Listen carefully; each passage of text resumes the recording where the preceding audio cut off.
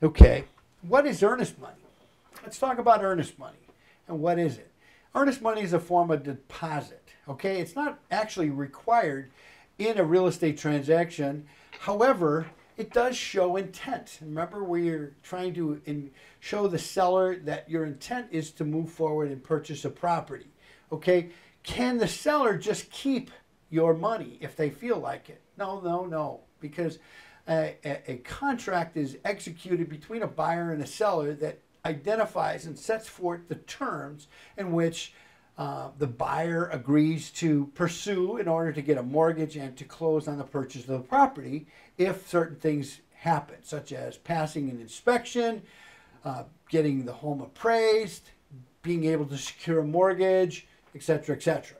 Whereas for a seller, it keeps the seller honest too, because it says to the buyer that the seller has agreed to these terms and will not change them. They're going to leave the appliances that are in the house. They are going to leave the light fixtures that are there. They agreed that everything would be in operating condition, and if it's not, perhaps they'll have to fix it or give you a credit for that. So it's really important to understand that your earnest money is protected. The state of Illinois is really important. It feels that's like a major thing. It's put in an escrow account for the mutual benefit of both you, the buyer, and you, the seller. Okay? Can either one of you claim a default at any time for any reason? No. Okay? I can't claim a default. Now, I'm the realtor. Okay? The only one that can actually do that, as far as I know, is an attorney.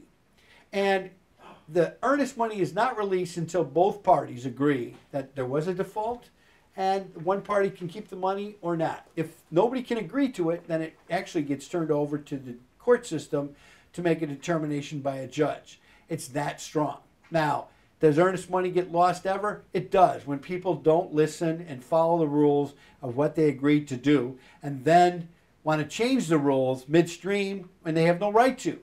Okay? It's very rare, but it does happen because people are people and people like to do people things. Okay? They have to follow the instructions to the agreement that they signed and executed between the parties.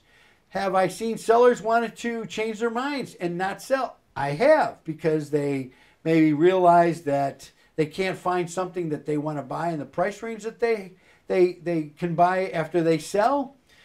Best thing is, anytime there's a problem, go see your realtor, tell them what the story is, maybe include the attorneys, and let's have a discussion to see if we can't resolve whatever the issue is. Level heads prevail in most instances, and but you can rest assured that your earnest money will either get applied towards your purchase at the closing, or if you can't perform, be refunded to you if you have followed all the steps and were unable to perform to the agreement that you made with the seller. Okay?